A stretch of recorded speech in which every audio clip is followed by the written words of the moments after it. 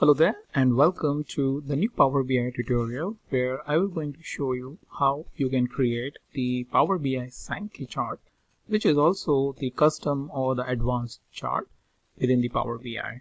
So this Sankey chart reveals a lot of interesting information and I will show you in a minute how you can create and interpret it. And before that, just a quick information that all the Power BI videos is present in this sheet, where you can search any of the previously created video along with their respective link where you can jump directly to that video. This list is present within the description section along with another list where all the video other than Power BI, if you see Tableau or Click, you need to access. That list is present in the form of the Google Data Studio report, which you can do the search and find the videos of your interest. Alright, now let's move on to the Power BI Sankey chart.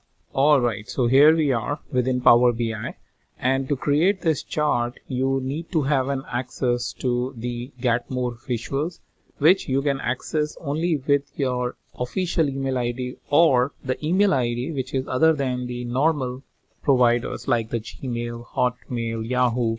These common IDs won't work to register with the Get More visuals. You have to use either your official email ID or some other email ID which does not have these common domains, and you can then go ahead and register. And when you click on the Get More visual, it will going to take a couple of seconds to show you this window where you can do the search. So far we have covered many different charts like the bullet or the word cloud, and today what we want is the Sankey.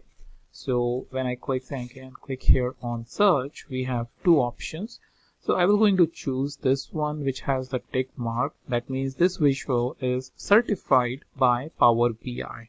So once you click on that, you will see that this is the visualization created by the Microsoft Corporation.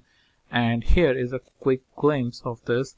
Down there you will see a description where it shows that with Sankey you can clearly find the sources and destination and steps in between and how the stuff flows across them. So an interesting visualization which otherwise will going to take a lot of different calculations. If you look at the other tools, for example Tableau and all, you have to do you have to specify multiple calculation to achieve this. But here the good part is that this is present as the custom visualization which you can just click on add. Since I have already added it, I will not going to do that again. But if you see this visualization Sankey 2.1.3 is my current visual, which if I click over here, you will see the visualization is present here. We need to do some configuration as to source, destination labels, source labels, and weight. So what do I want? Let's say for example source, let's say what we have is the region. And maybe for the destination, we want to understand how various product subcategories are being sold in various different regions. So what I'll do is I'll take the product subcategory as a destination, and if you will see, this is sort of a very complex visualization which is being created right now. So if I click over here on Northwest, you will see that multiple lines are being driven or drawn with respect to the multiple product subcategories that we have. All right. So what we want to do next is define the weights. So for example, the weight option here, I will going to choose the sales, and this will going to help us interpret that if the weight of the line, for example this line, the weight is pretty high and that is based on the sale.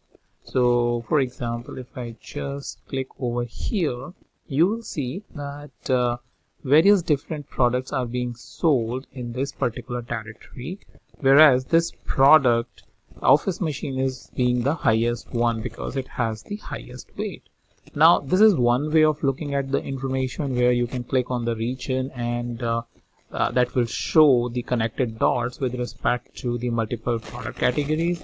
However, you can click on a particular product category over here. For example, if I'm interested in looking at in which regions office machines are being sold and with respect to the volume of the sales or the sales value, so I'll click here And you will see very clearly that west is the region in which highest sales is coming, followed by the second one is here prior, and so on and so forth for the rest of the one. So this becomes really interesting because in just few clicks you are able to draw this complex visualization. And not only that, interpretation is very easy because of the weights which are being assigned over here. Apart from this, what you have is a couple of formatting options, but very straightforward and in some of the advanced use case. So if I just go into the formatting, you have the option of enabling or disabling the data labels, which are here. You have the data ink ratio or the data ink labels, which is you can enable or disable. I would not recommend, as you could see that there are like a lot of labels which are present here. And then you have the links. You can specify the coloring for each link. Over here, a lot of links which has been established between these two categories is present over here. You can define other than what by default present over here. Then you have some scale settings. There is an option of providing the minimum optimal height of the node or log scale, which I recommend to use it only in a spatial scenario where there is a lot of deviation in terms of high or low values. Other than that, you have the cycles displaying, which is especially in case of whether we want to show the duplicate nodes or draw backwarding. In scenarios like those, we can use this, but I'll just recommend that you leave it blank. Other than that, what you see is the general formatting option for title, for the background, and so on and so forth for this particular visualization.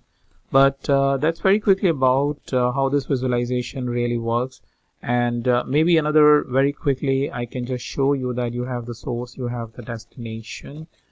You can change the source maybe with something else. Maybe you want to look at the customer segment, so I'll just replace the region with the customer segment, and very easily you are now able to draw a different conclusion altogether.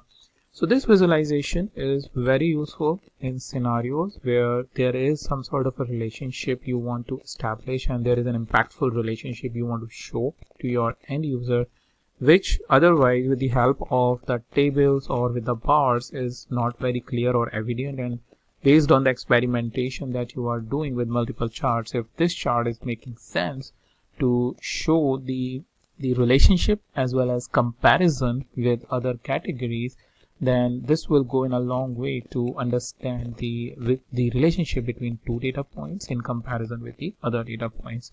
So this is very quickly about how you can create this Sankey chart very easily within Power BI and amaze your users. So that's about it, and I'll meet you in the next video with a new topic.